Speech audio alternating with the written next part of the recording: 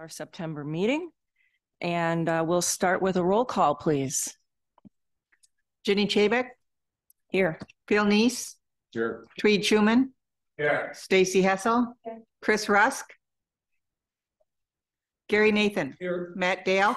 Here. Chris Vaselli. Martin Hanson. Ryan Carey. Here. Laura Rusk. Here. Cheryl Treeland. You have a quorum. Thank you. Okay, we'll stand for the Pledge of Allegiance.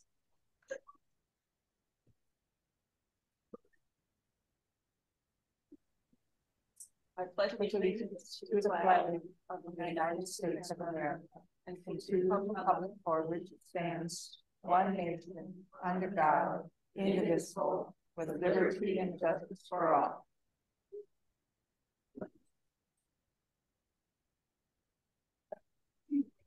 Can I get certification of compliance with open meetings law? This meeting has been noticed to the public and news media as required by section 19.84 of the Wisconsin statutes. Thank you. Okay, we're going to go ahead with public comments. Just as a reminder, comments will be limited to 3 minutes per individual. Comments should be directed to the committee as a whole and not directed to an individual committee member.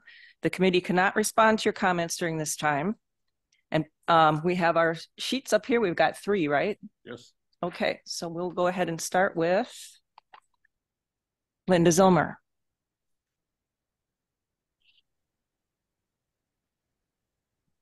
Linda Zillmer, a resident of the village of Birchwood, but also an Edgewater property owner.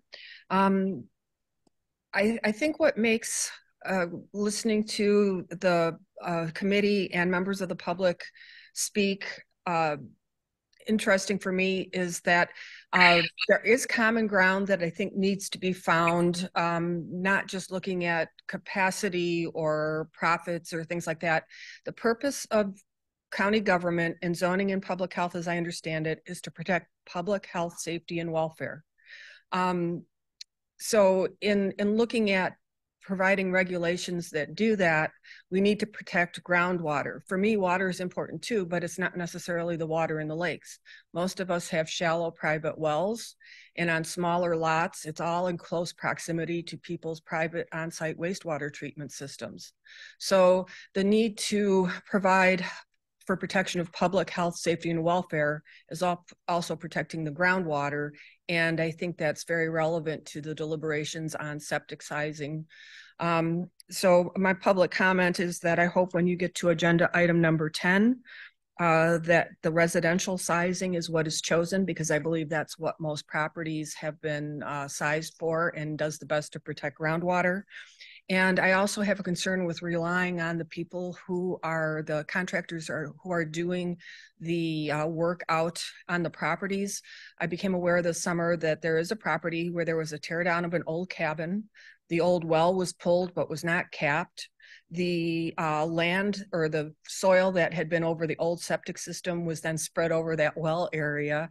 And what I think the original application for was for a holding tank, but now I believe the plumber is recommending that they do a conventional septic system to minimize the pumping by septic haulers, because it is intended to be used as a TRH. I have a real concern if what should be maybe a holding tank system is now going to be a conventional system in consideration of it being a tourist rooming house. Thank you.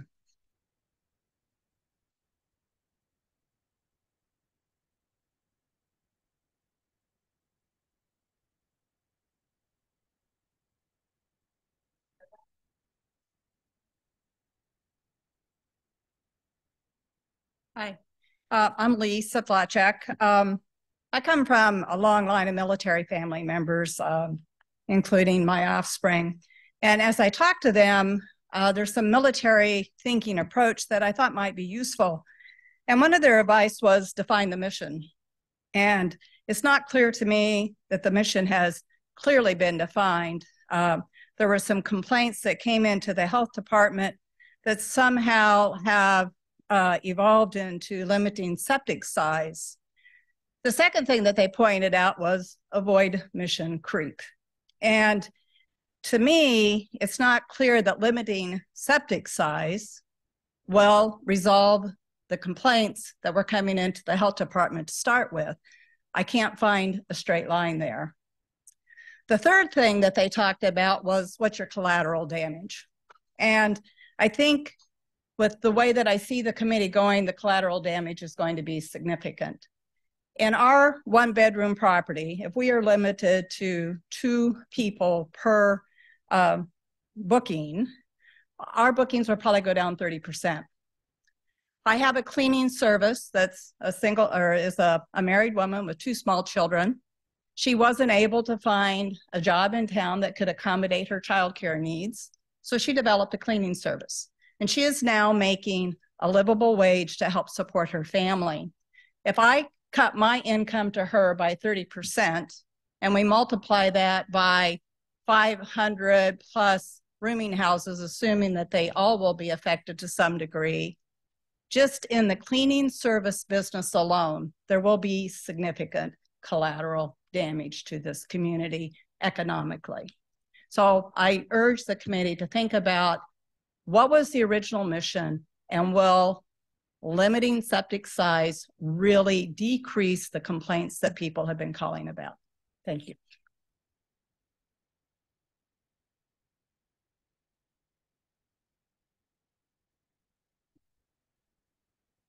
Mary Stibbe. Hi, I'm Mary Stibbe. I'm a full-time resident of Hayward.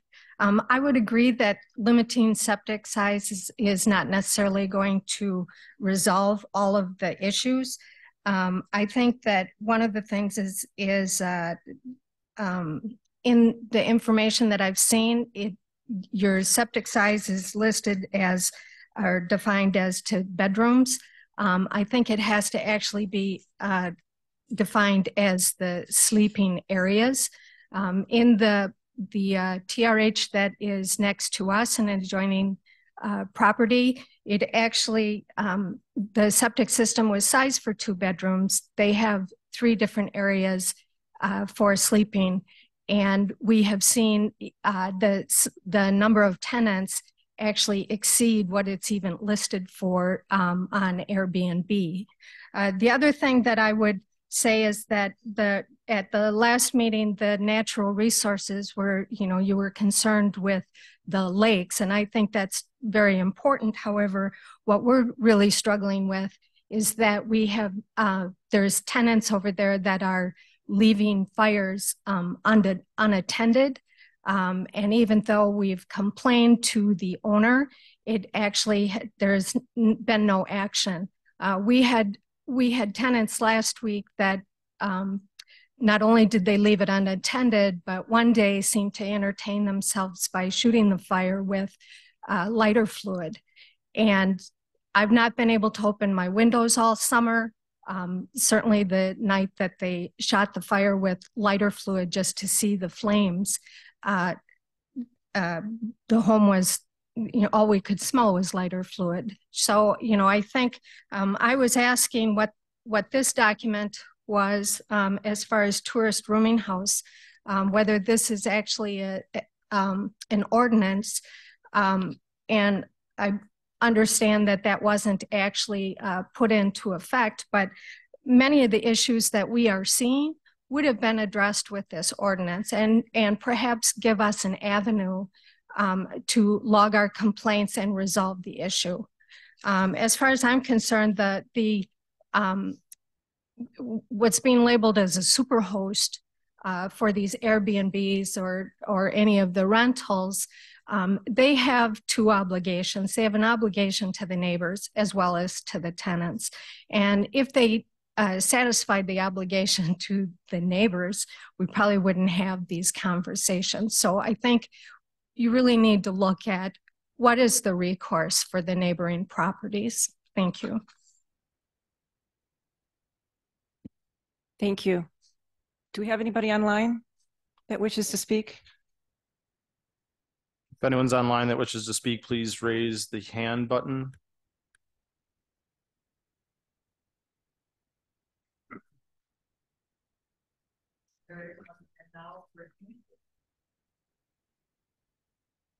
Sorry, what was that?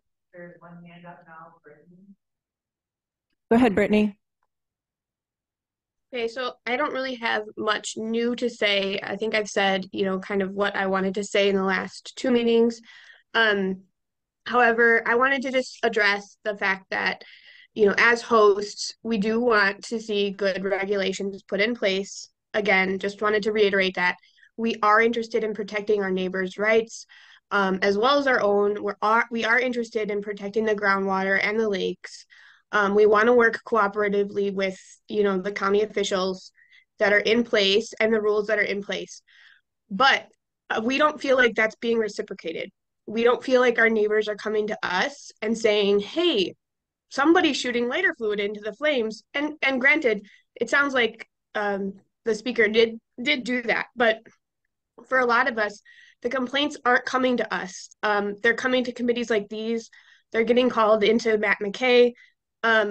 They may or may not come back to us, and we may not have an opportunity to address them.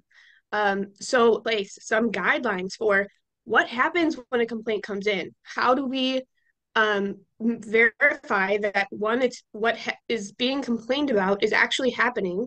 Because, for example, if a dog is barking in my neighborhood and I get blamed for it, but it's 2 houses down because the noise is coming through the lake, that's a serious matter. Like, I don't want to get a flag on my license for something that's happening 2 doors down. And I also want to know about it so that I can address it with my guests. But there's no procedures in place right now. It doesn't sound like for reporting back and forth and working with us. So that's my major concern. Going back to the original purpose of this committee to address some of these issues, I think there's a lot simpler ways to do it. And yes, it might require the county to have some more manpower. Matt is alone in a job that is very large for 500 rentals. So I don't know if that's been looked at, but I feel like it does need to be looked at because he needs support, and we need to be able to have a good relationship, a working relationship, to have good relationships with our neighborhoods and our communities. Thank you. Could I get Brittany's last name for the minutes, please? Brittany. Berdahl. Thank you. Did you get it? You didn't get it. Could you spell it? Whoops. Berdahl. Spell it. B-R-A-T-A-L. Okay. I just got kicked out, by the way. So What? my internet's not stable and it kicked me out. That's why the share screen's not up anymore. Okay. I spinning wheel of death right now. So.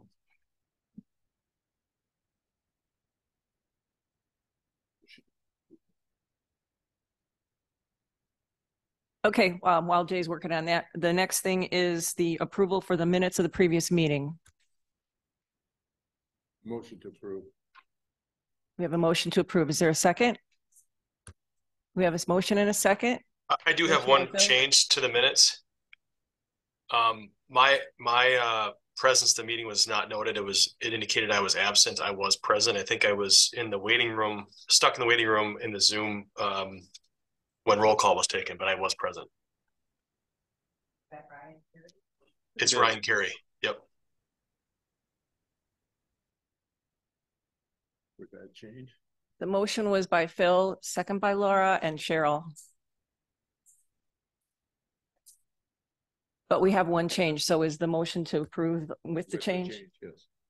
And second? Okay, all those in favor? Aye. All right. Opposed? Motion carries. All right. So is Rebecca on the line? She is. Okay. We wanted to get an update. We talked last time about having a regular update in this meeting on the status of the Wisconsin Counties Association working on a state model ordinance for regulation of TRHs. Rebecca, do you have an update for us?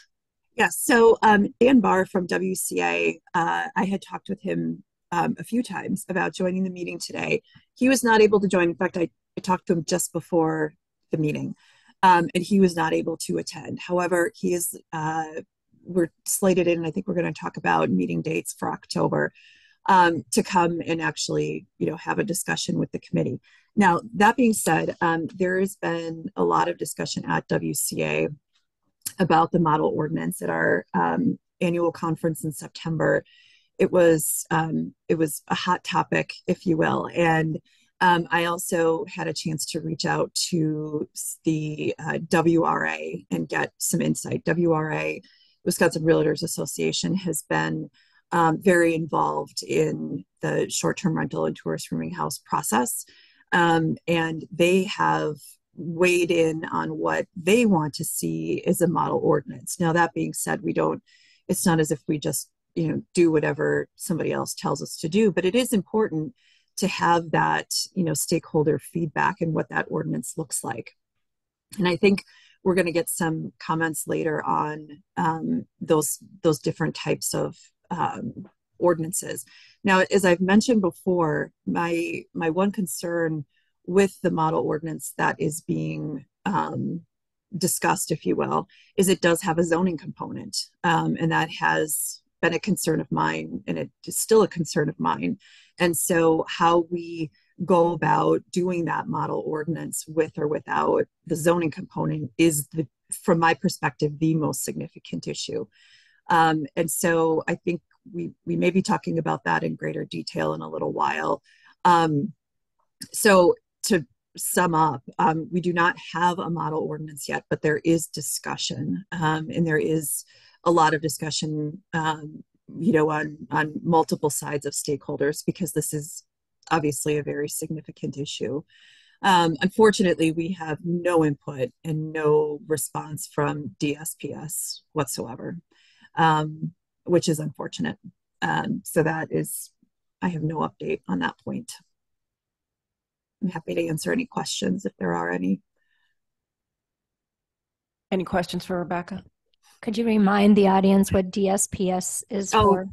Yes, sorry. The Department of Safety and Professional Services. That is the regulatory oversight agency for the state of Wisconsin, that does everything from plumbing and building inspections to licensing of tanning salons. So they've got lots on their plate.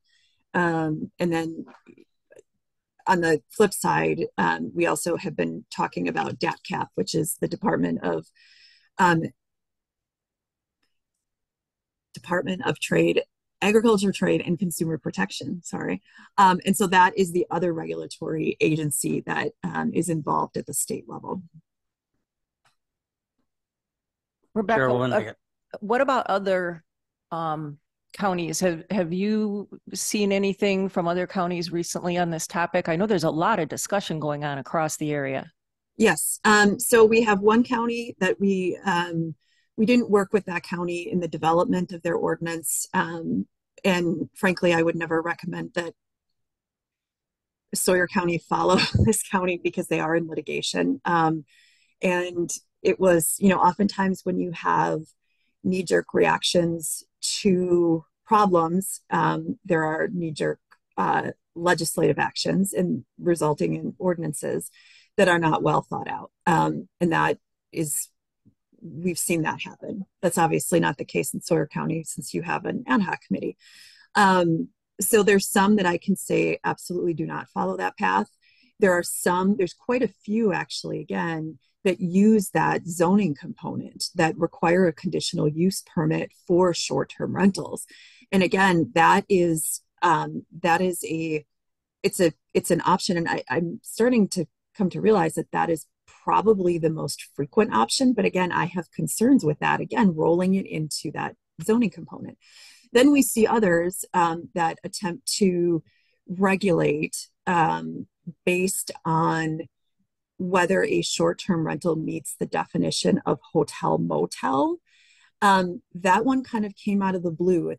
We have one county that we became aware of actually through WRA that raised that flag and said, is this legally appropriate? We're still looking at that. I would not recommend that approach for Sawyer County at this point in time. Far too complicated. I just would not recommend that. So again, to answer your question, what we're seeing in other counties is regulation, but oftentimes regulation with a zoning component, which, again, I have concerns with. But if the committee in the county decides that that is the way that it wants to go about handling the specific policy concerns that have been raised, that's certainly an option that we can talk about. Rebecca, Phil Neese. On our last go around through this, we were actually looking at one point of doing it because the cumbersome nature of the conditional use permit, and especially now that we have 500, I mean, it would be, quite a ways down the road for anything to happen. But at that time, we went over with special use permits and through the zoning. Is that anything that is feasible or not feasible? I just throw it out there. Yeah, that's a great question, Phil. And that is definitely something that I've been thinking about because, again, the point of the conditional use permit is to have a specific view of one property's operations that is permitted under the zoning code as a conditional use permit, then with very specific conditions that are justified by substantial evidence by which that property has to operate. All great things. If we can somehow overlay that to a special use permit or some other permit that can get at and address those policy points like hours of operations, noise, garbage, traffic, parking, etc. That is definitely an option, and that is one that I've been leaning towards more. So think of it like a conditional use permit, but not a conditional use permit. Have it be a use permit, but without going through the zoning process per se. I have a follow-up question then for you, Rebecca. This is Jay. Have you seen any counties deny conditional use permits for TRHs, those that do have that element of zoning? I have not, but that does not mean that it hasn't happened. I haven't sat with zoning committees when they've been looking at these. I'm trying to think in the matter where we have litigation. That was more of a declaratory judgment action. It wasn't a specific denial that occurred to challenge the ordinance. It was a facial challenge. So no, I have not seen any. All right. I guess that's kind of the point I'm looking to make here is if, we do wrap this into some type of zoning element and require whether they're conditional use permits or special use permits, and they're going to be difficult to deny without substantial evidence, why even go that extra step to bring over, Matt, I was just indicated 550 tourist rooming houses within Sawyer County? Yeah, it's a huge number. And that is where Sawyer County is different than the vast majority of other counties that we work with. Very particularized issues, not only from the sheer number, but the size of your county, the amount of natural resources, the number of people. It's a very unique animal. Other counties are not looking at 500 and some conditional use permit applications every year. That's why a conditional use permit works for those counties. It doesn't necessarily work for Sawyer County. Now, the difference, keep in mind, if it's a special use permit, you may not necessarily have to include those substantial evidence thresholds because we're not operating within the legal realm of a conditional use permit, Jay. So it would be, there wouldn't be as much deference, if you would. Think of it that way. There wouldn't be as much deference to the applicant under a special use permit as there would be under a 5969(5)(e) conditional use permit application. Now, that's not to say that you can have high standards and high thresholds to be able to deny a special use permit. Absolutely not. But I'm just saying that that substantial evidence threshold may not come into play with a special use or some other type of different permit than a conditional use permit. Right, but a special use would still require a public hearing process. No, okay, not necessarily. That's what I'm saying, and that's what you know. Think of it as like a Diet Coke version of a conditional use permit. To put it frankly, it would potentially be like a watered down conditional use permit, and I'm sure people aren't going to like to hear that term. But if we can get at the regulatory policy concerns, things like traffic, noise, parking, garbage, etc., notice, having someone on site, and hone in on all those and get those regulations in place, if we can do it in a less restrictive manner than a conditional use permit, maybe that's the best option. And it wouldn't require a public hearing. It may not require all of these to go to the zoning committee. It would be an internal approval process. In a way, this Phil again, in a way, what Matt is currently doing is a special use permit, except in reality. Yeah. Right. And if we left it as it is within that permitting process, because he also has all kinds of criteria which he puts in, wouldn't we? I'm backing through my question, but wouldn't it necessarily be, he's almost issuing a special use permit currently when he issues the statement. Is that a correct analysis or not? Yes, I think that is, it's not 100% identical, but yeah, you're on the right track, Phil. Absolutely.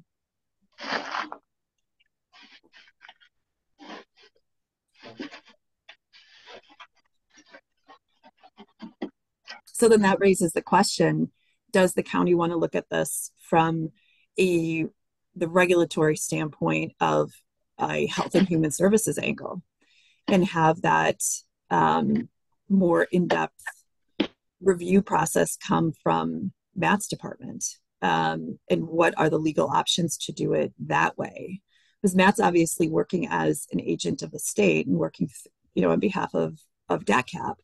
But is there something that could be done through Health and Human Services and the approval process on that end to get at some of these policy concerns? Well, Rebecca, this is Tweed. I see where Jay is going to need to add some staff then, but I like the direction of the special use permit. But does the special use permit expire like the gravel pits do, their CUPs, where we'd have to revisit this every 5 years or something? That's the beauty of it, Tweed, is that you can decide that.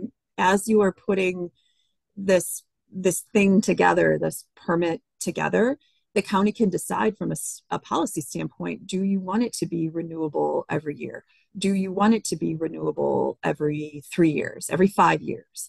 You can look at all of those elements and decide. Now, obviously, there still has to be compliance with the state requirements, but so long as it's not preempted at the state level, you can make this function how you want it to function. If you want it to function like a gravel pit conditional use permit, you can do so. But the state requires an annual license, correct? Right. So right, Matt, that's correct, right? Yes, correct. Okay. So you would still have the annual license that has to be completed at the state level. So the MAC component, if you will. But if you're doing a special use permit that is in addition to or outside of what MAC does, then you could structure it in a different way. All right, thanks. And with annual permits and enforcement, Jay, you're going to need to add staff, and it still needs to be budget neutral. That would be correct. I'm sorry I muddied the water. All right. Thank you very much, Rebecca. You're welcome. Our next item is we brought up the previous ordinance that was done back in 2017 for review by the committee. And I'm going to start out by asking Phil, since he was the chair of that committee, to give us some background on that particular ordinance and how it came to be and what took place. I hope you had a chance to look it over because it was an excellent document. It was absolutely excellent. Cheryl was on the committee. Matt was on the committee. So was Laura and myself. And there were several others, but we basically got it done in 2 months and 2 meetings and a lot of input. And that's where we tried to work around looking at, if you looked at the minutes of, and that's what ended up coming out basically into the ordinance, which I still think was legal. But anyway, having said that, but one of the problems that actually we made a mistake within this, we tried to do too much of, I believe in my thing, which was trying to regulate behavior and anything going forward. I mean, that it's almost impossible. You can't have the staff going out at 3 o'clock in the morning. And there's too many people. There's fireworks. You know, the things that actually wasn't under our purview, which ended up getting put in. But it would be good, you know, host things that you don't want people doing, but for us getting that in there. But we did go through the special use. That's the reason I brought it up again, and looking at an easy way, because in 2000, I don't know how many there was in 2016 when this started, but maybe there was 50. Now we got 550. In another 10 years, we'll have 1,050. So whatever we design, we need to be doing it now, because if we would have been able to get this done properly, we probably wouldn't be sitting here now. So anyway, that's the story.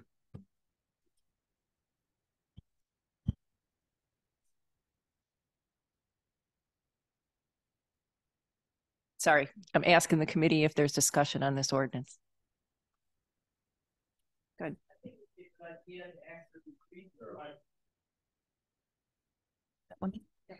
Okay, I think it would be a good idea. We've got people here that are very concerned, have been to all the meetings, to actually go through it line by line and then get input. I know we're not supposed to be getting input from the public right now, but I think as they see what we did, and I don't know if you guys have read through it all or not, but I think it would be a good idea, because we did spend a lot of time in this, and we covered a lot of it, and then we could point out to them, this was what the problem, and this is why, like in 6 weeks, the ordinance was rescinded.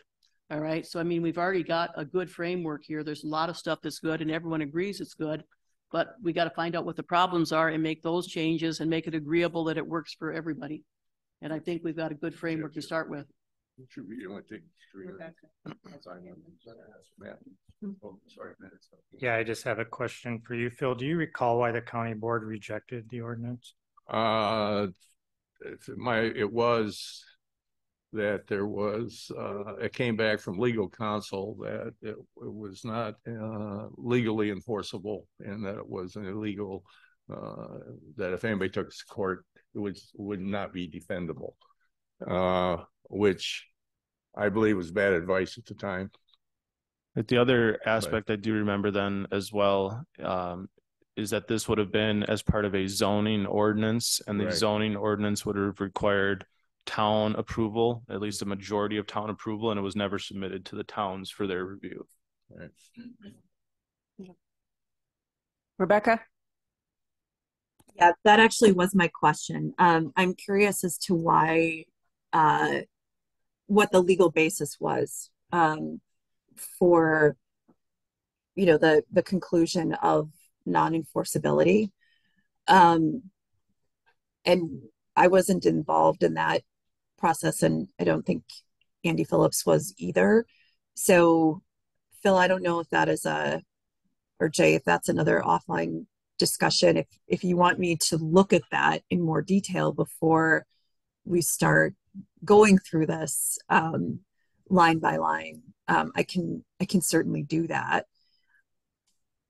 Part of the problem, so I remember part of the problem somebody found in, or TJ found supposedly, or somebody found in the statutes, it says counties cannot regulate rental properties. And that was cherry picking at the time. Later, as we look back at it, and there was a lot of pushback. I mean, nobody wants to be regulated. Nobody. I mean, most all the people that presented stuff that we took, because we heard from a lot of people that had tremendous complaints about this and that and so forth. But the majority of the hosts and the people, the management companies, were, I think, willing. They don't want to be bad actors or have problems. They're there to make a dollar, and that's what it's about. And so I think at the end of the process, I don't think anybody was entirely happy, but I think that was the best solution. You want Cheryl to read it through quick, or it only take 2 minutes, but if you want him to do it. If you would like to, yes.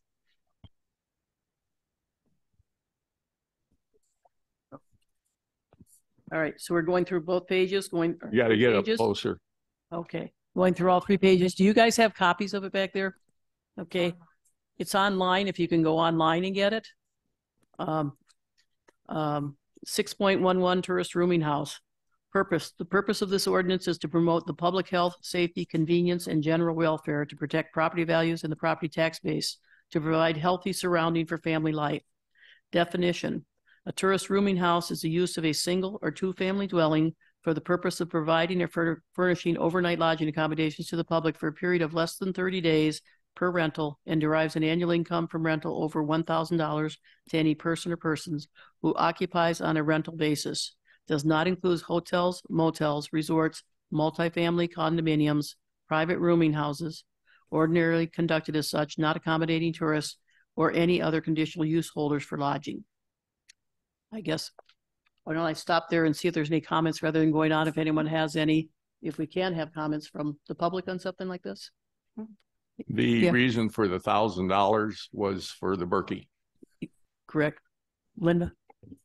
I think part of the problem with what the county came up with as an ordinance was not at cap 72. So the definition of a tourist rooming house at a state level and the definition of a tourist rooming house under the draft ordinance. Okay. So that's something that can be looked at then by Rebecca and get back to us if we would change something in there. Otherwise, would someone else have any recommendation? Can I just mention that I could not hear Linda? Yeah, I couldn't either. Could I point of order? Can I have point of order? Yeah. Can we not allow public comments? We've already had public comments, and I think the purpose of the ad hoc is for us to make the decisions and the discussions. So I don't want to be here till 3 o'clock because there's going to be a lot of discussion from the public. If we could just discuss it and then at the next meeting have public comments on what we discussed, please. I think that's fair. Yes. Okay. Want to let her finish reading or not? Or Yeah. No, go ahead. So I go ahead reading. Okay. No comments, but I'll continue reading. I better spit my gum out. This one up there, I guess. Number 1, tourist rooming house permit. The following conditions shall be required by the zoning department with review by the town board for any additional criteria that they would like the county to consider. This ordinance acknowledges but does not supersede Wisconsin Administrative Code, Chapter ATCP 72. Small a, approval. The approval by the zoning department shall be for a period of 1 year of operation. The 1 year period of operation should commence on April 1st annually. However, a tourist rooming house permit shall not be issued prior to the property owner obtaining a tourist rooming house license from the state of Wisconsin and meeting all other criteria. K, a new permit is required with a change of ownership and must be acquired prior to operation. B is renewal. The tourist rooming house permit shall remain in effect provided the annual fee is paid and reviews by the zoning department confirms that the state tourist rooming house license has been obtained, is current, and the conditions set forth in K, and all requirements of this chapter are adhered to. Reapplication by April 1st of the following year to the zoning department for renewal shall be required with a change in ownership, alterations to the operational rules, non-compliance with the standards of this chapter, or substantiated violations to Section K. Periodic inspections will take place at least once every 3 years. C, operational rules. All current information in Section F 1 to 5 and Section K below rules shall be provided to tenants to establish guidelines that the tenants must comply with regarding but not limited to all street parking, garbage collection, occupancy limits, fireworks, and excessive noise. The county will provide a copy of their operational rules to adjoining property owners within 300 feet. D, occupancy limits. The maximum number of tenants allowed to reside in the tourist rooming house for overnight accommodations shall not exceed 400 cubic feet of sleeping area per adult and 200 cubic feet of sleeping area per child, bedroom or bunk room. E, local contact. A local contact person shall be identified that will be responsible for current property owner's contact information for the property and have the property owner's contact information. Contact information. Current contact information shall be posted on an exterior wall near the main entrance of the residence only when occupied by the renter with a minimum display area of 5 inches by 7 inches. The following must be provided for a tourist rooming house. Number 1, the address of the property. Number 2, an emergency contact information. 911, fire, police, ambulance. 3, local contact person's telephone number. 4, maximum number of occupants allowed. And 5, the permit number. G is signage. Owner may place one business sign at the driveway entrance when occupied by renter with a maximum display area of 4 square feet. H, recreational vehicles and camping equipment. The use of recreational vehicle or other camping equipment in conjunction with the rental to exceed maximum occupancy of the rental dwelling is prohibited. I, fines and revocation. Upon the occurrence of 2 substantiated and uncorrected violations of the operation rules within a calendar year, the owner may be subject to a fine and or revocation of the tourist rooming house permit approval, depending on the severity of the violation and corrective action taken. Any person may request a hearing with regard to a permit holder to determine whether or not the permit holder has committed violations of this chapter such that the permit should be revoked. A person shall request a public hearing by submitting a written statement to the zoning administrator setting forth in detail complaints against the permit holder. The enforcement or the zoning administrator shall investigate the allegations and determine whether or not an enforcement proceeding shall be initiated under Section K and or whether a hearing is warranted to determine if a permit shall be revoked. If the zoning administrator determines a hearing is warranted, it shall be held before the zoning committee pursuant to the procedure set forth for public hearings by Sawyer County. There shall be no appeal from the zoning administrator's denial of a request for a hearing or to refer a matter for enforcement. The zoning administrator shall also have authority to initiate enforcement or a hearing under Sawyer County citation ordinances. J, the fees. The fee for a tourist rooming house permit is $250 with an annual renewal fee of $200. Fines include up to $250 daily for failure to obtain a permit. Fines for non-compliance with Section K include up to $150 daily. Applicants' uncorrected violations of this ordinance in the prior year may lead to loss of tourist rooming house license for the coming year. Criteria, this is K now, the one it keeps referring to. Criteria, obtain necessary permits, town/zoning, health department, etc. 2, all applicable taxes must be paid, room tax, etc. 3, adequate sanitary system. 4, property line must be identified or designated to the tenant. 5, occupancy limits per structure. 6, all state of Wisconsin fire requirements must be met per Wisconsin SPS 314. 7, proof of certificate of insurance for rental, commercial liability, etc. 8, contact numbers must be available for current local owner agent, and owner agent must be available 24 hours per day. 9, boating and fishing regulations are included in rental information for lakeshore property. 10, no RVs, pop-up campers, tents, or other means of overnight stays to exceed maximum occupancy of the rental dwelling allowed. 11, all vehicle and utility trailer parking must be contained on the property, not allowed to park on roads. 12, all campfires must be attended. 13, quiet hours from 11 p.m. to 7 a.m. 14, pets must be restricted to the property. 15, property must remain free from illegal activity. 16, trespass laws must be abided by at all times. 17, no fireworks allowed. 18, these criteria may be amended from time to time as deemed necessary for public health and safety. Citation, ordinance update, add. 11.3, action conducted without specified permit. 5, tourist rooming house permit, deposit $250, ordinance sections ZO 6.11. And then 11.26, violation of tourist rooming house permit, violation of 6.11K, deposit $150, ordinance 6.11K. Definitions update add 95 tourist rooming house. The use of a single or family dwelling for the purpose of providing or furnishing overnight lodging accommodations to the public for a period of less than 30 days per rental and derives an annual income from rental over $1,000 to any person or person who occupies on a rental basis. Does not include hotels, motels, resorts, or other conditional use holders for lodging. So that's what we did back in 2016, 17. We were. Mm-hmm. We had a lot of complaints. We covered a lot of things. And that's why I say the public, knowing all of this that we have, I think we have a good basis, a good skeleton here to start from, and then to make any changes or where you see problems, where we need to have corrections, and how we can make it legal. If it's a special permit type of thing, if it's not through zoning and through the health department, whatever it is, to make it workable for everybody, because we do need tourist rooming houses in Sawyer County. Ms. Hessel.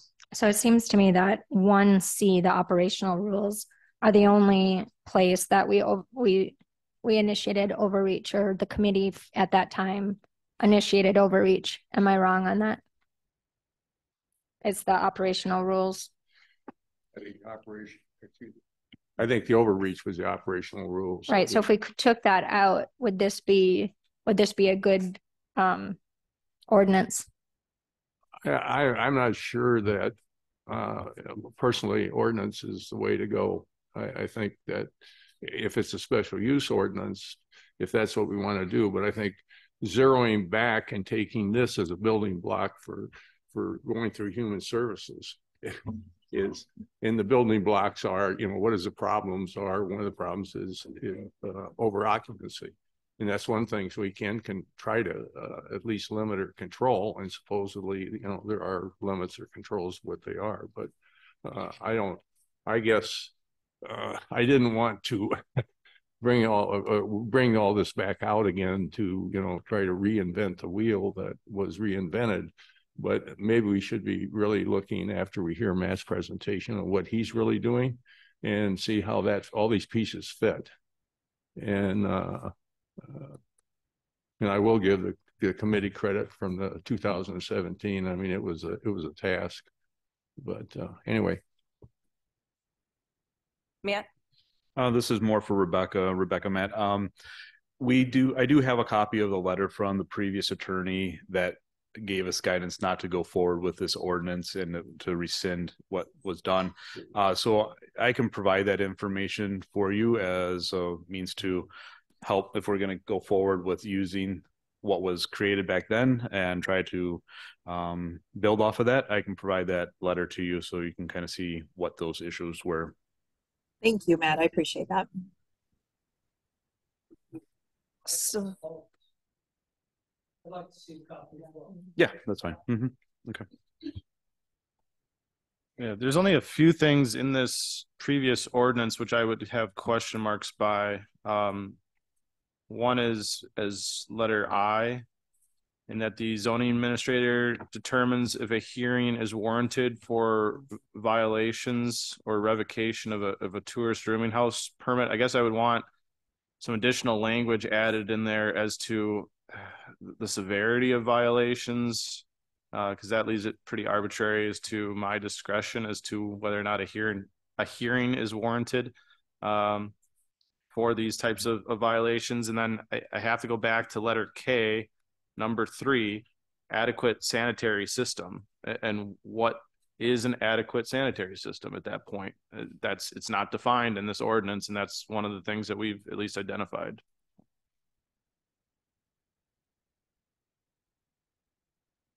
Also in under J, this talks about these fees and violations. Who enforces that? Is that originally, this was a zoning ordinance, it would have been in zoning, but now we're talking about shifting this over to HHS?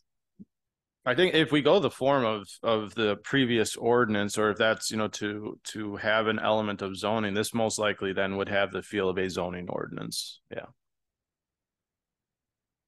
I don't know how you could shift that aspect over to the health department. Mm-hmm. There's a lot of stuff in here about communication that I really like. I mean, especially the contact numbers being available. Obviously, this is contact information that's available to the renters, but would that also be available to the neighbors? It was it was be on the posted. What's that? Yeah, it was to be posted so the neighbors would be able to call the person. In the original discussion was that we could call Matt and say, hey, you got a problem. And then you could try to address it. Hopefully that's the idea at the time was, hopefully that would occur rather than getting a hold of Jay and somebody trying to find somebody. Let's cure the problem. Or having to pull in the sheriff's department. Yeah, well, Doug wouldn't come anyway. Well, and that's another one to bring up. I mean, if you're looking at sending out notifications to property owners within 300 feet, let's say there's 5 within 300 feet, 5 times 550, you're looking at over 3,000 or 2,500 to 3,000 letters that the zoning department has to send out to notifications to adjacent property owners. That's kind of what that previous ordinance said. Yeah, it does say that. And that was something that was critical because you get the people that are next door neighbors that they're squirting the stuff in there and they want to know who do I call? Because you go over there and you talk to these, then they tell you to F off. All right. Because they're there to have a good time and they don't care and they're going to be gone 2 days from now and they don't give a rip. All right. So you have to be able to call the people who's responsible, who's paying the property taxes on it. You have to be able to get hold of somebody that either they're here or they have like property owner management company here in town that is taking care of it for them. And they get the call at, 10 o'clock or 2 o'clock, wherever it might be. At the time, Jay, in 2016 and 17, we didn't have 550. Understand? It wasn't 550. It was. Well, plus 50. I think that responsibility should fall on the property owner, not on zoning. And that's what could be written in there. Right. And that's one of those, that's letter C of those operational rules that I would think we'd want to potentially make some amendments if we are looking at potentially picking this previous ordinance back up, or at least using that as a template moving forward. I stayed in an Airbnb a week ago, last Thursday night, actually, up in 2 Harbors. And they have right in there, laying on the table, they have their permit to be occupied, and it's a calendar year, January 1 to December 31st, $535 a permit number right on. So 1 year they're paying $535. That's in 2 Harbors.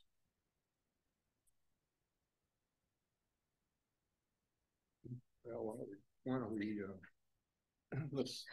We have, this item is not for action today, it's for discussion. And this is a great discussion. I think what we should do is consider bringing it back in a future meeting and doing just what we're talking about, picking out what we would like to see, making recommendations for changes, and then see where that fits in our overall recommendation back to county board. The other item under B,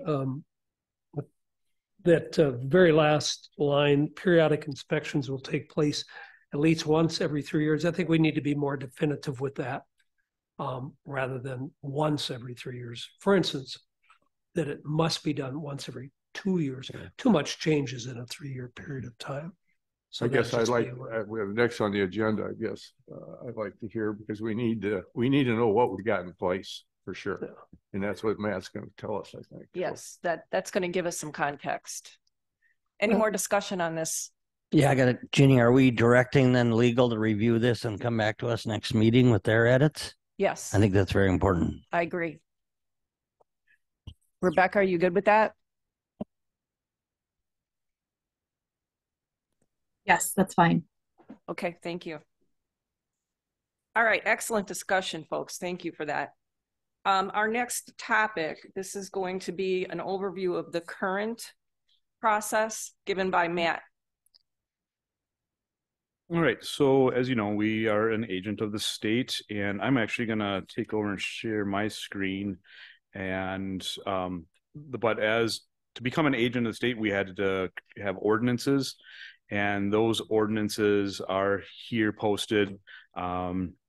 And they are very much the same. If you go from county to county, we pretty much have very similar language. So that was put in place before becoming an agent. Everything that we had done in 2018 was approved by the Department of Ag, Trade, and Consumer Protection. So not only our ordinances, but also we had to create a plan for the agent of the state program. And so basically outlines what we do as sanitarians, from handling licensing to doing inspections to handling complaints to whatever. It addresses that. And now that's you know, it's a growing document that we're free to build off of at any time we want. It doesn't necessarily have to go back to DATCP for review. It's there to have a base, and we can build off of it as we grow. So bear with me 1 second. I'm going to pull up my screen. I'm going to give a presentation. It is a little long, but I'm going to go really quick. So any questions that the committee has, I would appreciate if you'd hold them to the end. All right. Sorry. Let me just, my computer's a little slow. Here we go. All right. So no introduction there. Again, we fall under the Department of Ag, Trade, and Consumer Protection, the code that addresses lodging, which is also hotel, motel, and tourist rooming houses, is ATCP 72. Who does it protect? Tourists or transient, which means a person who travels to a location away from his or her permanent address for a short period of time for vacation, pleasure, recreation, culture, business, or employment. Some will ask, you know, in the previous document, it mentioned about, you know, 30 days of falls as a definition of a transient or for a tourist rooming house.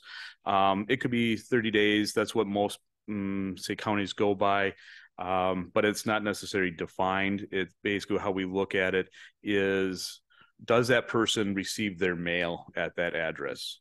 If they're there for 60 days and they're getting their mail, we consider that a long-term stay. And I'd say 99% of our situations, it's week-longs to maybe 2 week-long scenarios. We might have somebody that stays for a month or whatever, but again, do they receive their mail there? Is kind of how we base that stay and that license. Again, these are lodging facilities. That could be a hotel, motel, and or tourist rooming house. And then the next slide here kind of describes how we have different categories of lodging licenses. So the first one being 1 to 4 rooms, which is a tourist rooming house. Could be a lake rental, you know, private homeowners, and it's a single keyed unit. Again, that's for 1 to, now they say, they use the word rooms in here. It's really kind of misleading, because if I have a 5-bedroom tourist rooming house on a lake, it's 1 unit. It's 1 license. They get put into a tourist rooming house category, even though they have 5 bedrooms. So the word unit and rooms kind of mean the same thing. Whereas when prior to us, becoming an agent, when we took some of this information on, it was some of our facilities had been licensed incorrectly, and it was a tourist rooming house, but it was licensed as a, say they had a 5 or 6 bedroom, it was licensed as the next category up, which is the second bullet here, where they have 5 to 30 rooms. Oftentimes where we see resorts, they might have 5, 6, 8 cabins, and they would get licensed as this category, the LH1. Basically what it is a different fee for these different, the more rooms you have, increases your fee for that license. Because that's based on amount of time that we are spending out there to, you know, do a pre-inspection on it, to license it, and to do our annual inspections on it. So it's just how much time, how many rooms that we can't go, if somebody's got a 99 room, a hotel unit, we can't get into every single room.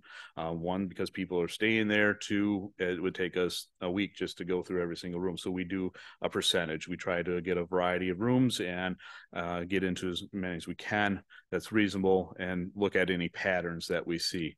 You know, if you get into 2 rooms, you can kind of see what kind of quality work they're doing. If it's sketchy, obviously we're going to see more rooms. If they're doing a great job, we don't have to get into every single one.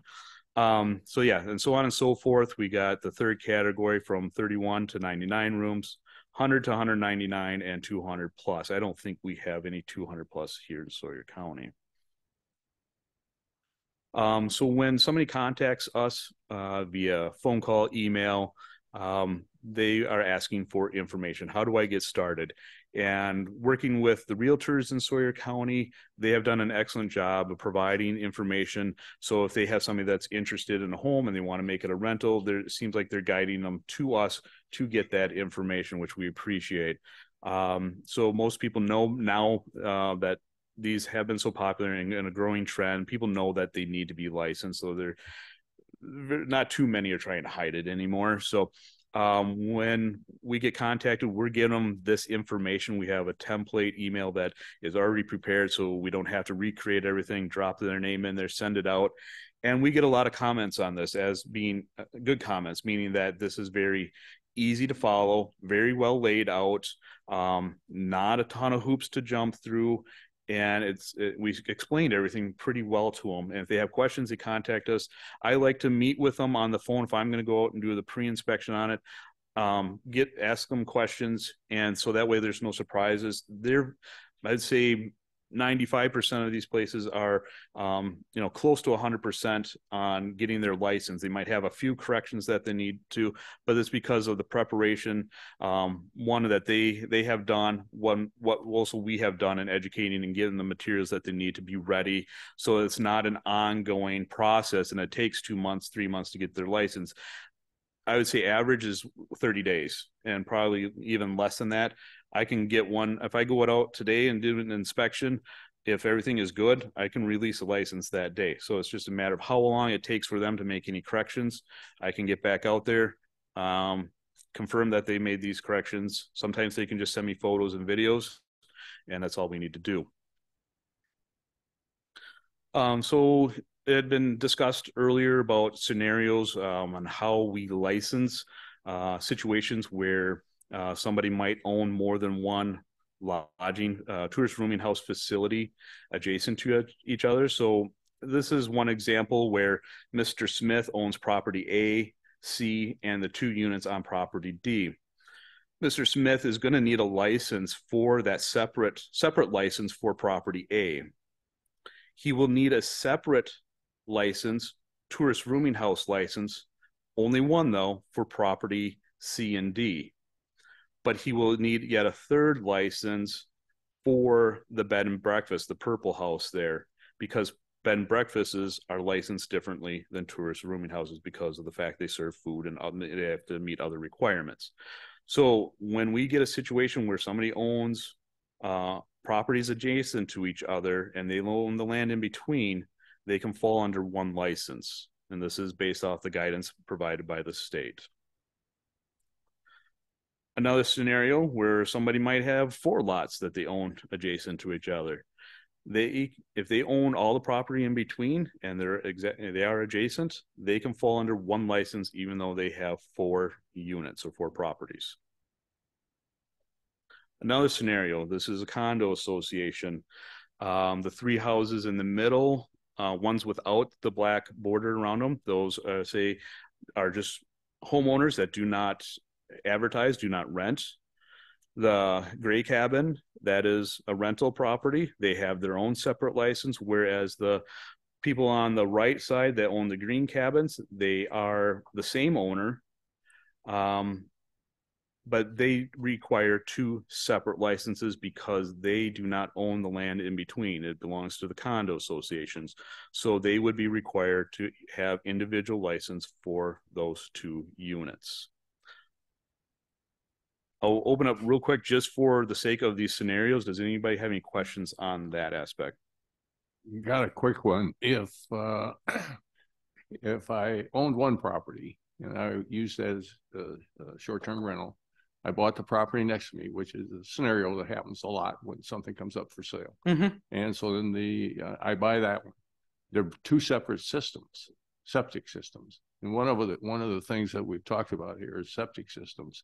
And so consequently, I'd be under one license. You would combine, if you were using bedrooms or whatever occupancy, you would combine the occupancy. How would you do that? For the condo association scenario? No, just for individual.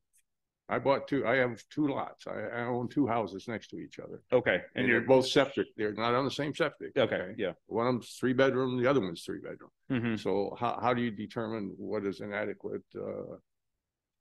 How do you determine what the occupancy is for that license then? Yeah, good question. And I'm trying to think if I've had that scenario. But maybe I would divert that to Eric to address that in his his coming up presentation. But so again, in the past, we have not necessarily practiced looking at the sizing of the septic system. So, and I think that's going to lead me to my next couple slides here. But again, there are certain aspects that we look at for septic systems, but addressing, diving in and looking into what they have installed, that is not the current practice. It is the step that we are asking to use as a tool going forward. And I'll get to that here in just a second. So currently, as you know, as we talked about in previous meetings, that we address occupancy by the cubic footage of the room. Now, notice it says sleeping room and it does not say bedroom. The state does not define a bedroom. So you could have a traditional 3-bedroom home, but yet then maybe downstairs in the walkout basement, they have a rec space that they have added 2 double queen bunk beds. Okay.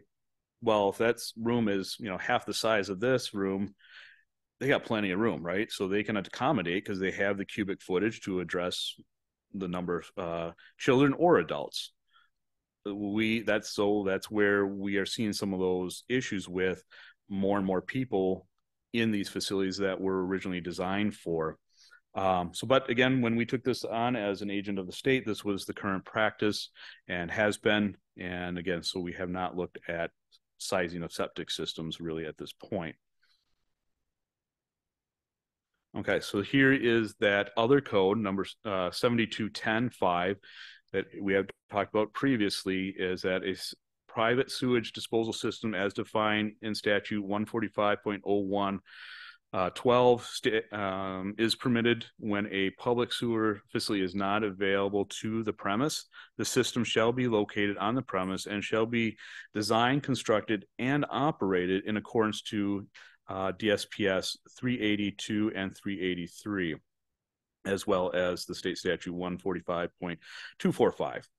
Okay, so this is that other tool that we've been talking about, that we have discussions about whether or not this is a way that we want to go forward to address occupancy, along with the other issues and our concerns for septic systems.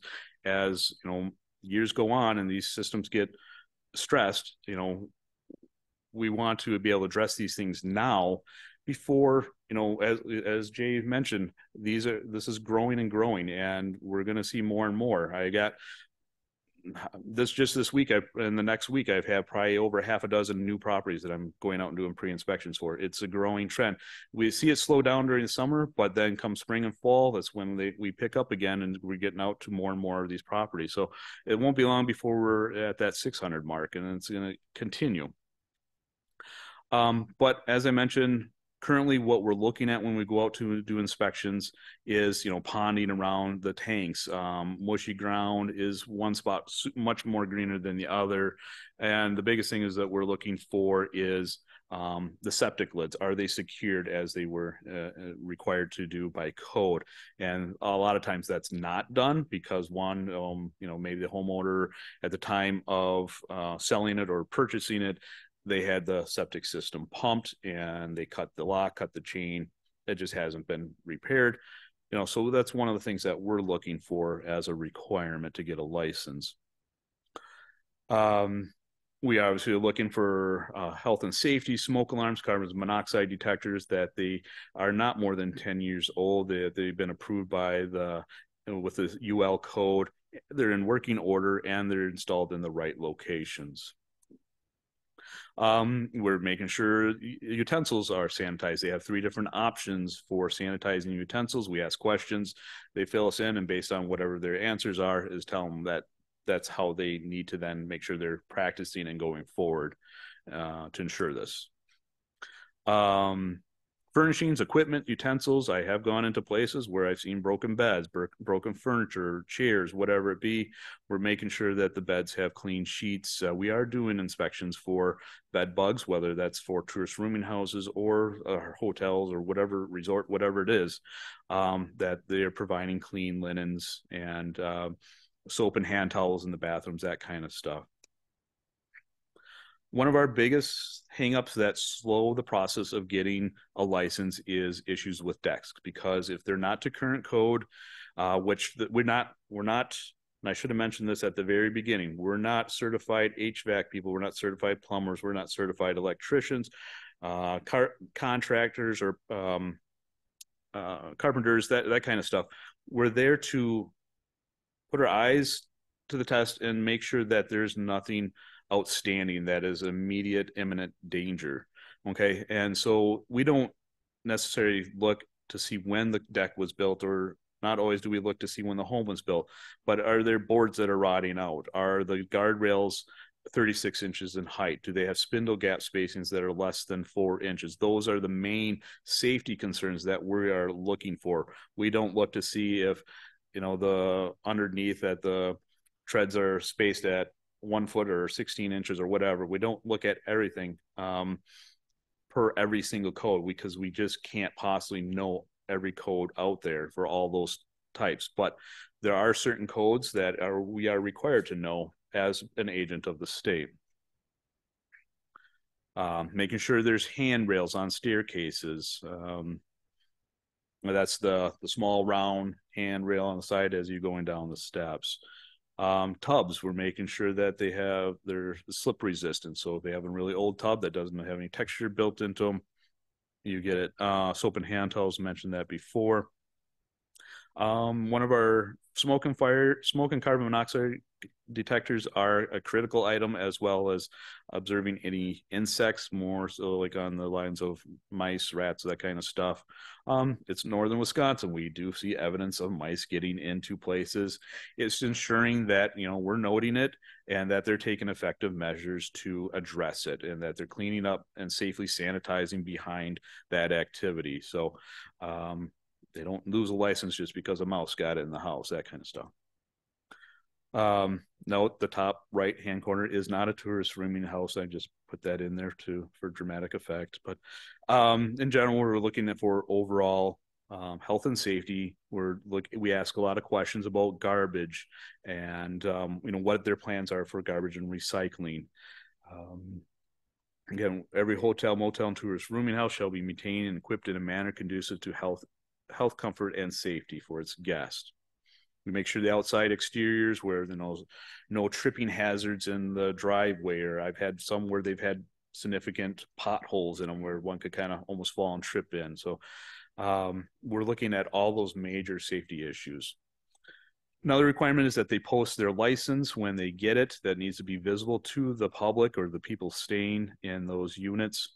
If it's like a hotel, motel, it's got to be posted at their front desk where they do business. And another requirement is that the place has some form of registration.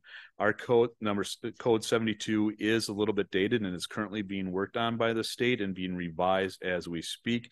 It'll probably be another 2 years before the final code comes out, and expect that there will be some changes and a lot to tourist rooming houses. So just because the old code was designed more on the side of lodging, the hotels and motels, and not the tourist rooming houses. And most nowadays that a lot of the registration for rental properties is done through, like, if they have a platform such as Airbnb or VRBO, that's their means of being able to look up contact information. Another requirement is making sure they have safe drinking water. So we collect a water sample, which is an automatic if they are not on municipal water. And we run that in our own lab here. So we've built that in so that way we don't have to take money in the field, and it makes the process so much easier and smoother. And we've gotten a lot of comments that people really appreciate that we've gone that route. It's just, they don't have to worry about it. It's done automatically, speeds up the process. Violations, like I mentioned, if they have violations, they typically have 30 days. Sometimes deck issues take longer. we give them that time because they need to line up that person to do that work, and doesn't happen overnight. So there are other ways to address violations. That can be through variances, through getting state approval on certain scenarios, such as loft spaces or something like that. And if they have a deck issue in the middle of winter, we can, if they're applying for a new license, but they can't really address a deck issue in the middle of winter, but yet they want to move forward with a license, we can write something up saying that they will do the work by a certain time frame. If they don't, that could be subjective to losing their license. Real quick, I'm just going to go through a couple scenarios. We talked about septic systems. These are all pictures that I believe every single one of these is ones that I have taken in the field.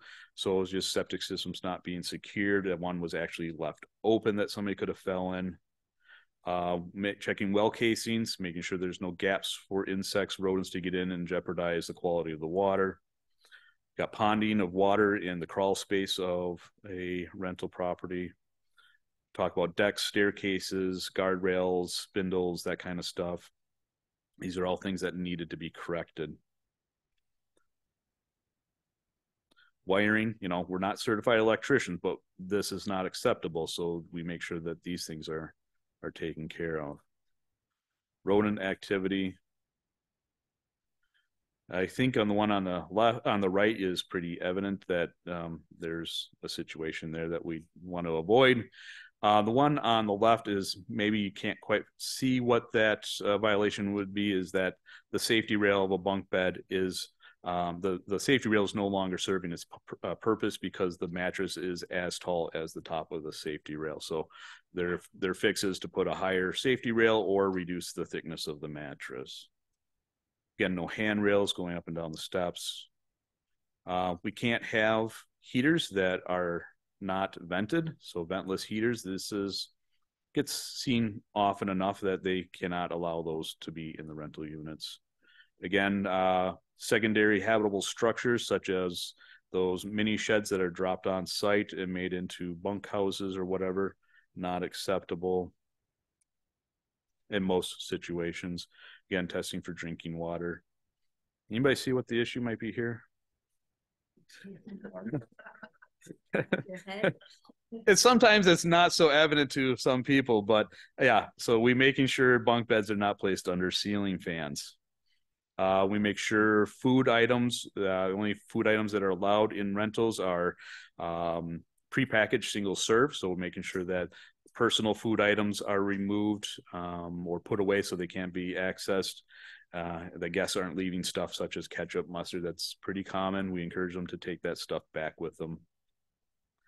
Right. I know that was probably a little bit longer than expected, but hopefully it paints a pretty good picture of what we do and what we look for, and the process that we go about licensing a facility. I think it was good to hear that because we don't want to repeat anything that you are currently doing in what you got going there. So, and just the point, that was just a lot of the common issues that we see. It does not address everything. Not everything is listed in there, and we cannot write codes and enforce codes for every type of scenario that may come about. So basically you try to use the code that best represents and what is the purpose or the intent of that code and try to apply it to that scenario or that situation. When you issue that permit to the individual or to the facility, is there an occupancy number on it? Not at this time. There's not. No. If you do a motel or hotel, is there an occupancy number? It's they are licensed by the number of rooms. They're not individually room licensed then. It wouldn't be, I can remember being in a motel someplace, occupancy was 4 or something on the door in the back. Right. We don't do that. Just, okay. Yeah. I just want. That might be fire code for those rooms when they put those on. We have room rates, and stuff like that. But our part of our responsibility is not to say that the hotel can only accommodate this many people total. That is not in the license. Thank you. Yeah, thanks, Matt. I think that's really good perspective. And that's kind of what the theme of our meeting today was, we need to get our feet on level ground here and look at what has been done and what's currently being done. And then hopefully, that'll help us decide where we want to go moving forward. Thanks. Any other questions for Matt? Okay, we've got one more very important thing, and that is on the recommendation for sewer system sizing. So this is where we left off in our last meeting, and we wanted to take some time and get some more information for you, which Eric has done. So he's going to go ahead and share that with us now. Okay. I don't have as fancy slides as Matt does. We'll just keep it black and white here. Today I'm going to talk about tourist rooming houses and septic systems. Term that you've heard, the acronym POUTS stands for Private On-Site Wastewater Treatment Systems. It's also synonymous with septic system or private sewage disposal system. And like Matt was talking about, different state agencies have different terms and definitions for what might be the same thing.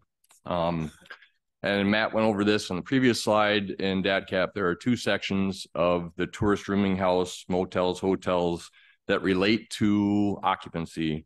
One paragraph talking about septic systems, the other sleeping size volume area.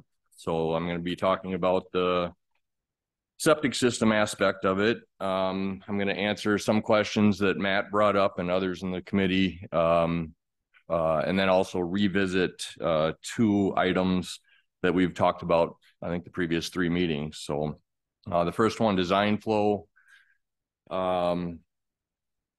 is from state code SPS. In order to accommodate peak wastewater flow, the design flow of a pouch shall be equal to at least 150% of the estimated flow generated from the source or sources unless otherwise approved by the department.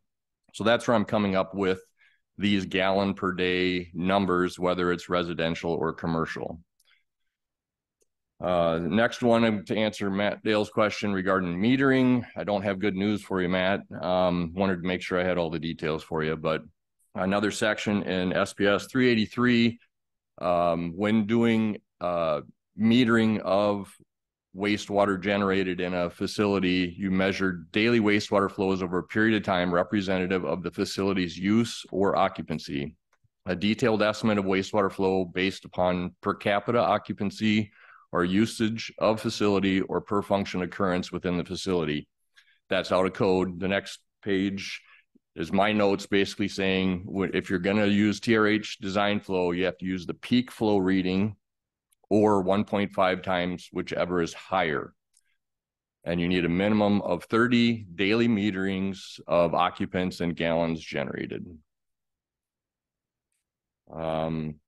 Next item, we talked about potentially pumping more frequently or the need to do that. I was hoping Chris was here to help supplement some input here, but I've talked to her and she agrees it's more important to monitor and inspect the entire system than to increase pumping frequency. If you have a 3-bedroom tank and a 2-bedroom drain field, pumping the tank more frequently will not result in increased occupancy. Your limiting factor is any one of the components of that septic system. So increased pumping isn't necessarily a benefit at all, and it shouldn't gain you any increase in occupancy. And then back to residential sizing, basically residential sizing in SPS 383 is 2 persons per bedroom or 150 gallons per day per bedroom.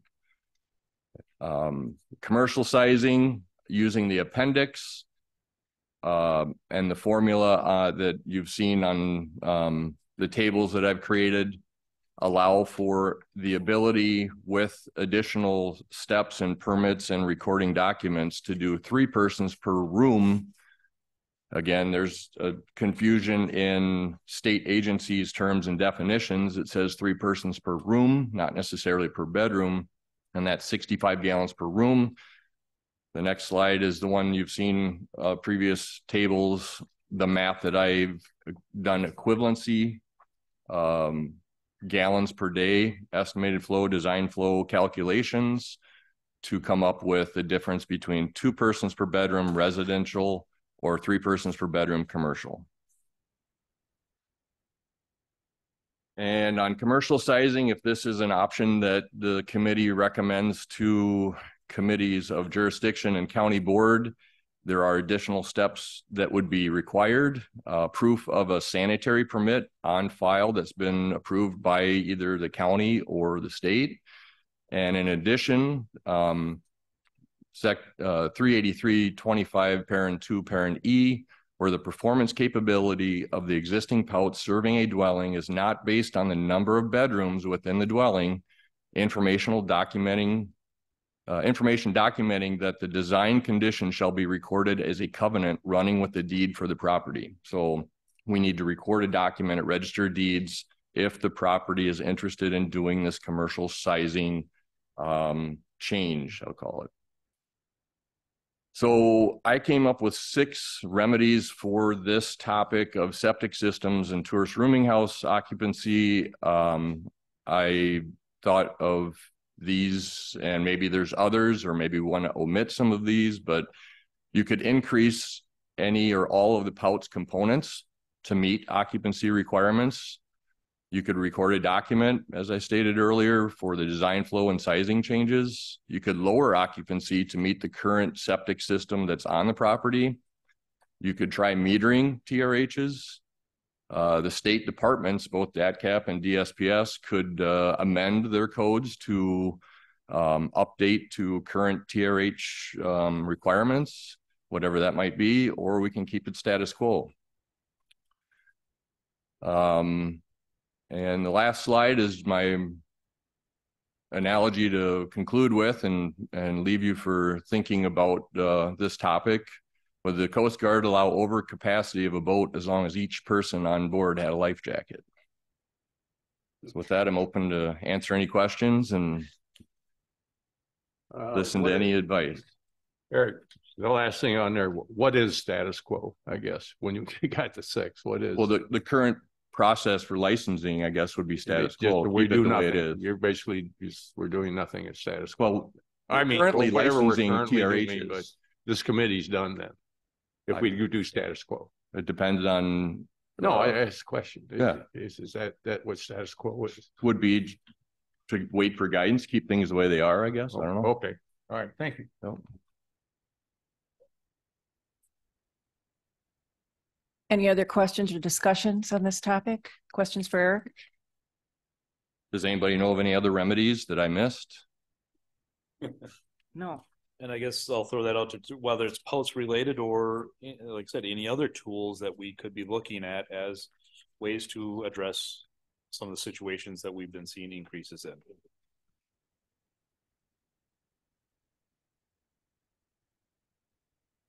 With regards to the commercial versus residential sizing, this is still a subject that we have not officially taken a vote on. I'm not sure if the committee is interested in doing so at this time. But I throw that on the floor and see if there's any interest in making a motion regarding commercial sizing. Okay, we've got a motion to table and a second. All those who approve? Aye. Aye. And against? I'll oppose. Okay, we've got one opposed. I think it just makes sense to table for legal guidance on everything else. You know, we're in discussion only until we get that legal guidance. Very good. All right, thanks, Eric. Future agenda items. What I'd like to do is talk a little bit about where we're at to date. There was a few things that we had for future agenda items that have actually been discarded. One of them was the definition of a resort. And right now that's being handled by zoning with the towns. And I think that's probably the proper way to handle that. So we're not looking at that specifically right now. The other thing was the shared driveways issue. And that came up, Brian had suggested that there's problems there with shared driveways as it relates to rentals. And we thought it was at the time a good thing to bring up. Legal has recommended that the county not get involved in that, or in the place of, you know, trying to regulate or recommend covenants or deeds being made for these shared driveways as it relates to rentals. So that's where we're at on those. I still plan on having more discussion on the education side of it. There's several good examples that we have right now from the lake associations where people are putting this documentation together. I noted in the original ordinance that we just went through that that was one of the things that was mentioned, was you have to have some sort of information from the lake association on fishing rules for that particular body of water. So that's obviously something that was discussed then too. Another thing, in the town of Round Lake, we are talking about doing a sort of a visitor's guide at the town level. That might be something that would be more effective in this case, because not all TRHs are on water. You know, most of them, there's a lake association there, but sometimes there isn't. And there's still information about fireworks, you know, noise ordinances, whatever else that the community wants to put in there to tell these visitors should come from someplace. So it might be something that goes to the town level. So any other agenda items anybody would like to recommend at this point?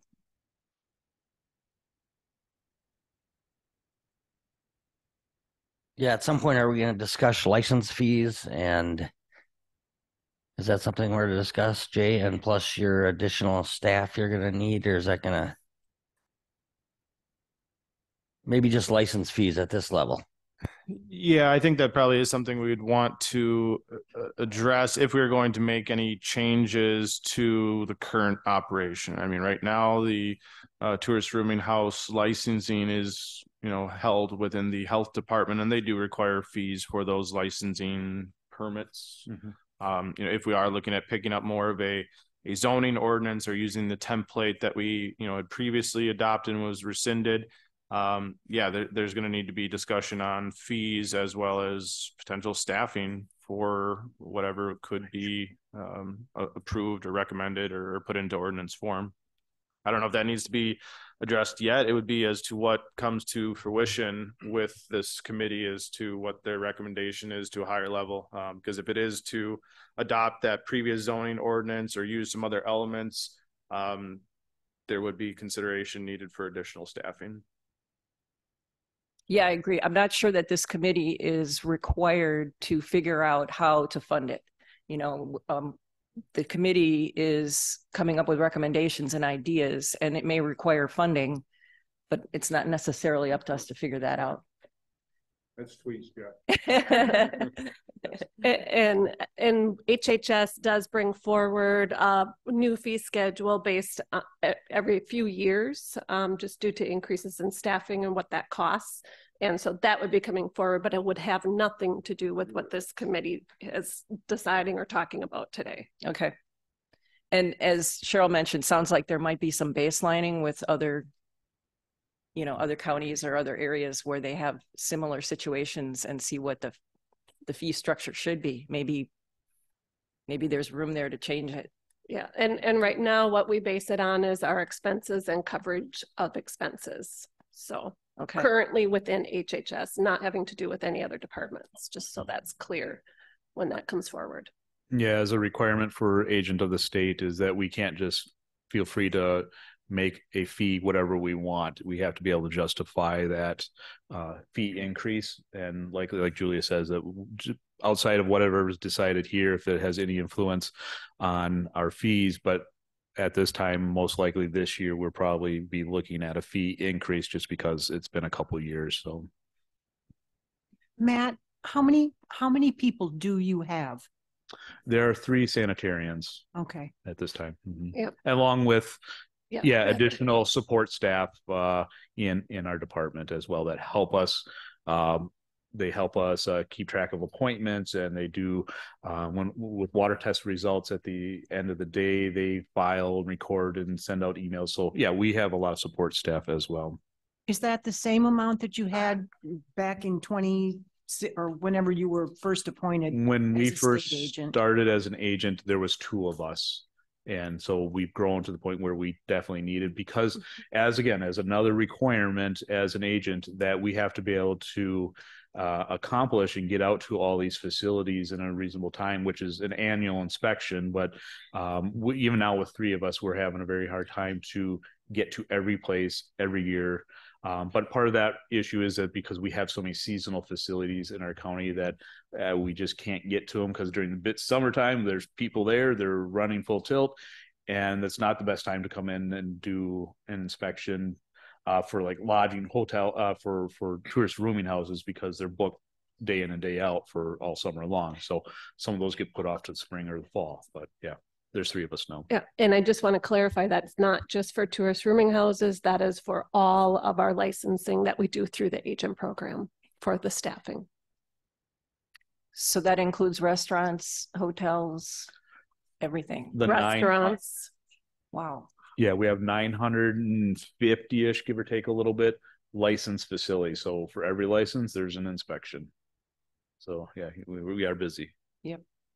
If I can offer a comment, we got to be careful when we're going down these rabbit holes, because one of the things is behavior, which I keep talking about, is not necessarily our purview, but the folks that are the short-term rentals, behavior goes with them. What they leave behind for us to deal with, which is the septic situation, which is protecting the resource. It should be our primary objective.